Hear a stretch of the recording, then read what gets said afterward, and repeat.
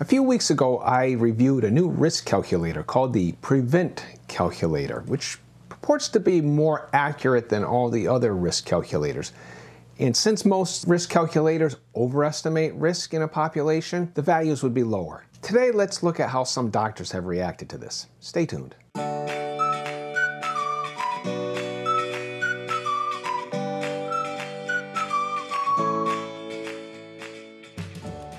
So the cardiovascular risk calculators, they're notorious for overestimating cardiovascular risks in populations. And risk estimates are meaningless when it comes to individuals because they give you a number between 0% and 100%, but in reality, either you're going to have a heart attack, 100%, or you're not, 0%. So getting a number like 7% really doesn't help us a whole lot, but it's all we've got to go with, and that's the state of things as they are now. The new Prevent calculator, which I reviewed earlier, it purports to give more accurate values. And I asked then, will new guidelines simply increase the threshold to keep the same number of people on statins, or are they going to say, oh, this is much more accurate, our thresholds are based on philosophical considerations or whatever it is, but we'll just go with the new values. So we don't know yet, but some feedback has started to come in, and we're going to look at differing attitudes about that. From an article entitled Statins for Primary Prevention of Cardiovascular Disease with Prevent, reference to the calculator, what's a clinician to do? Let's look at the introduction to the article. Quantitative decision tools are ubiquitous in medicine, etc., etc., etc. But what I've highlighted here in the first paragraph is, although the overarching concept that an individual's absolute risk should guide the initiation and intensity of preventive measures has not changed, risk prediction tools have evolved over time. So what they're saying is, yeah, our approach was good, but now we have more accurate data to work with. Then they go on to say each iteration of risk prediction tools from the Framingham equations, which are the older ones, up to the pooled cohort equations, and most recently the Prevent equations, has resulted in improved accuracy and precision by revising the predictors, outcomes, and populations. Then they go on to say, additionally, as the evidence base for the benefits and risk of preventive treatments has evolved over time, lower risk patients are recommended for initiation of drug therapy for primary prevention. The recent development of Prevent has raised some potential uncertainty around appropriate decision thresholds for preventive intervention, such as statin initiation and continuation. Well, that's interesting that there's uncertainty about these thresholds. I see this as almost a tacit admission that the thresholds are developed to achieve a certain level of treatment, a certain amount of the population is going to be treated, rather than as any kind of objective selection. And we know that the risk threshold's like 7.5%. It's a value judgment. Here it seems that they're admitting that the better risk values mean the treatment thresholds have become uncertain. Well, why would they become uncertain? You're just getting better data. If the thresholds were good, the thresholds were good.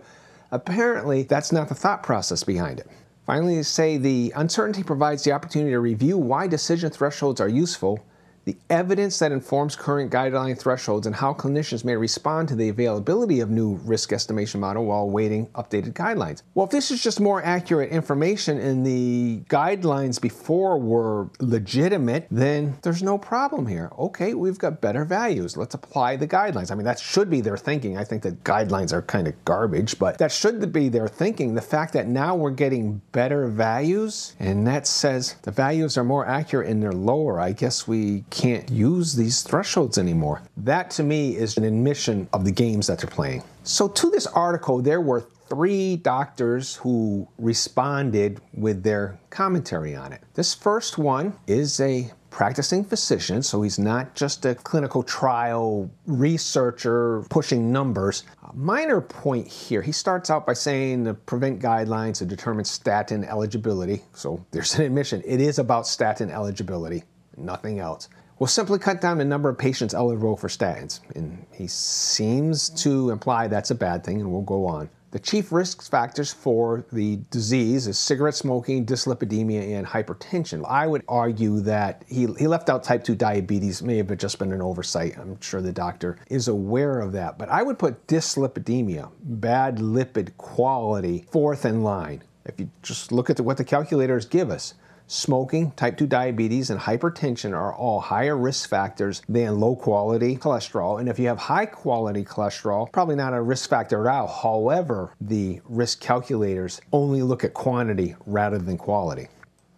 He goes on to say that the Framingham Heart Study has maintained for the last 45 years that the best lipid measure is simply the ratio of CT, doesn't define it, but cholesterol total, I guess, to HDL-C, and that's common. So he's basically saying 45 years we've made no advances, this is the best thing that we can do. He goes on to criticize the prevent risk calculator for using some few other factors that are secondary in nature. And while these may all be legitimate points, it does use some other secondary factors. He uses zip code, for example.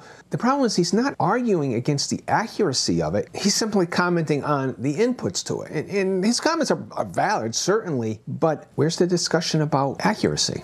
His conclusion, thus, prevent will not better prevent the disease, but will rather allow more disease events to occur since fewer people will be offered therapy. Going back to Framingham would solve this problem and likely reduce the prevalence of the clinical ATD. So what he's really saying here is, I don't like the consequences of using a more accurate prediction, so we shouldn't use it. That's no other way to interpret this. Fewer people will be offered statins using this risk calculator.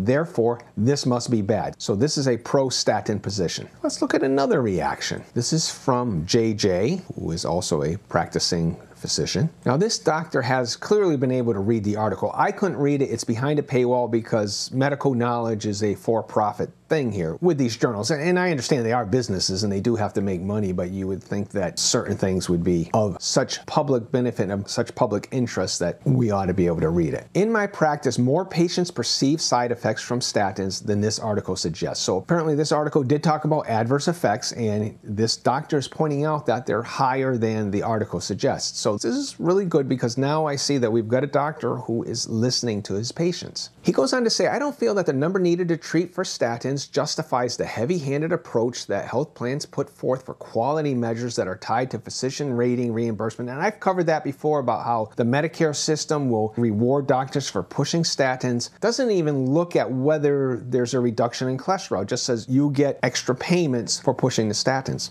So this is great. This doctor's called out the NNT and this heavy-handed approach. So I think it's especially important that he's acknowledging here this heavy-handed approach, as he calls it. It creates an adversarial relationship with the patient. I certainly had an adversarial relationship with my ex-doctor over this very issue.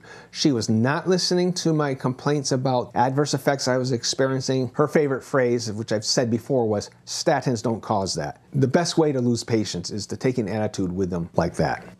He goes on to say, I'd like to see further analysis that includes patient preferences and a larger picture of aging and how statin use will affect the misery score at the end of life. And that's in quotes, so I think this is a concept, a theoretical concept. I don't think there is an actual misery score, but you get his point. He's saying that we should not just consider the cold, hard numbers, which are suspect to begin with, but patient preferences and how much it's going to make them miserable. I mean, I witnessed elderly relatives who have a high misery score, as it would be called here. One of them, for example, knows the statins are hurting him, are making him miserable, but he won't get off them because his doctor has him convinced that he'll have a heart attack the next day if he starts taking them. And at one point, I was headed that way towards at least having a high misery index later in life when I was taking the statins.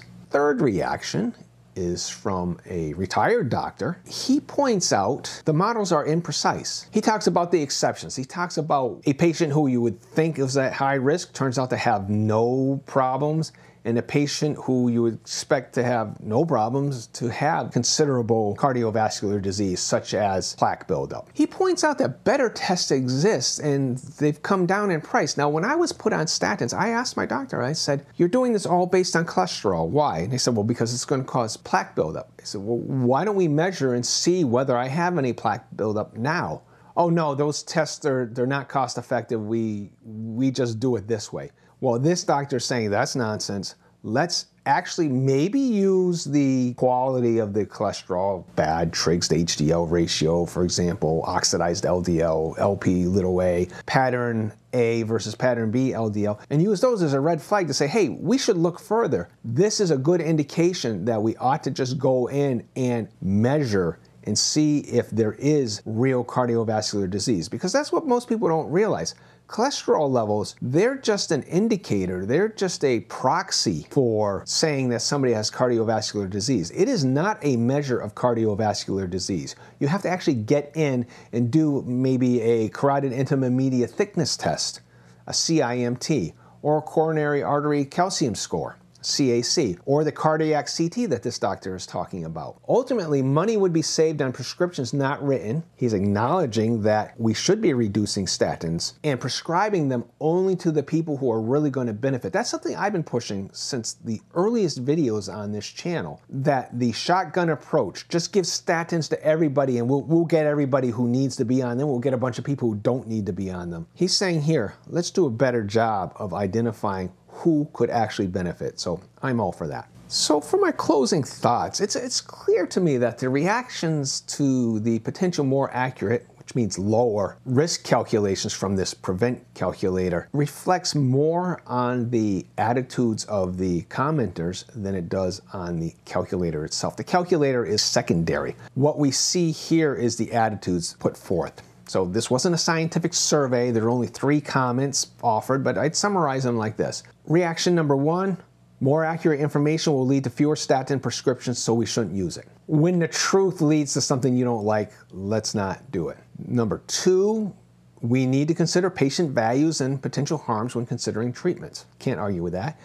And number 3 basically said we should use this more accurate information as a basis for deciding to perform direct measurements rather than relying solely on these indicators to decide on treatment. So 2 out of 3 ain't bad. Maybe the tide is finally turning. Maybe I'm too Pollyannish. Time will tell.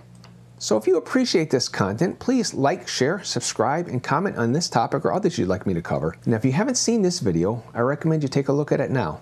Thanks for listening.